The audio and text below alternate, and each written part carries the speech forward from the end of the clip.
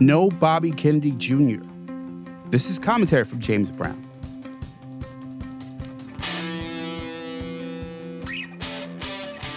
For a moment there, a few days back, I was excited for a presidential debate. I thought President Joe Biden, former President Donald Trump, and independent candidate Bobby Kennedy Jr. were going to duke it out on stage in front of a live studio audience.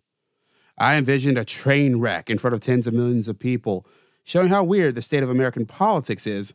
Well, I still might get that part, but no audience and no Bobby Kennedy Jr.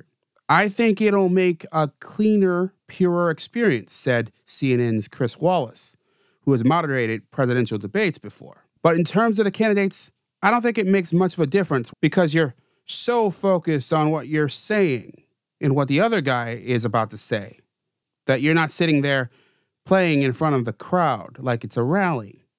Well, he's right and wrong.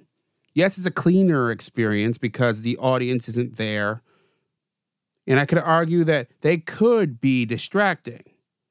But this debate format ain't pure. I'm not planning on voting.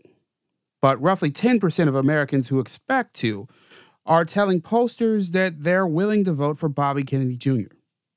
Whatever you think of his opinions, it's wrong to box him out in the voices of those Americans who are interested in what he has to say.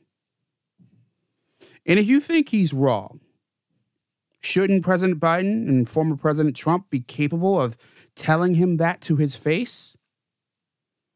What do you think? And what should be the requirements for a presidential debate?